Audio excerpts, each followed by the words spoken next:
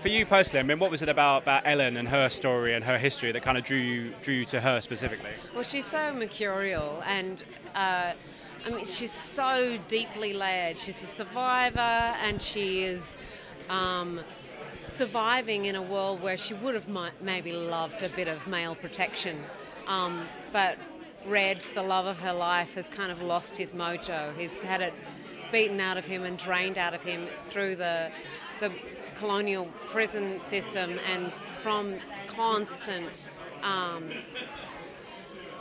harassment of the establishment and the troopers. And Ellen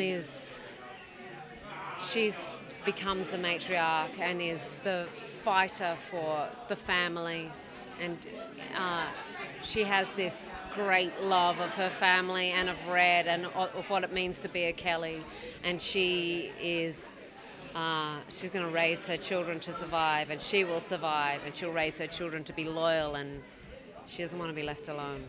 I was going to ask you as well, obviously we spoke about George, but the young actor that plays young Ned Kelly as well, you get to spend some time with him. I wondered what it was like working with both of them, seeing them bring different interpretations and different portions in Ned's life, and what it was like seeing them perform.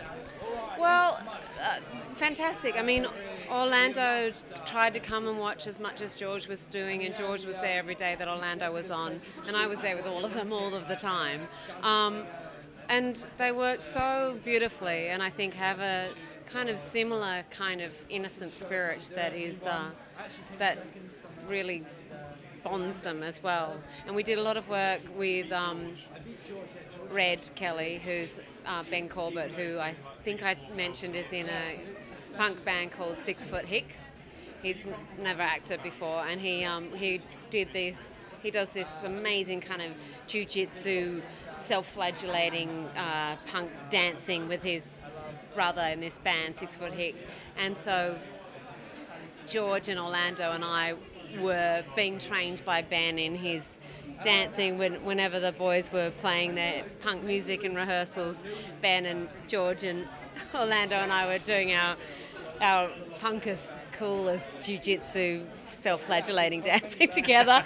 And you know, Orlando was quite little, and he was a very young little boy when we first started, and I think he's grown incredibly because of the process of making this film.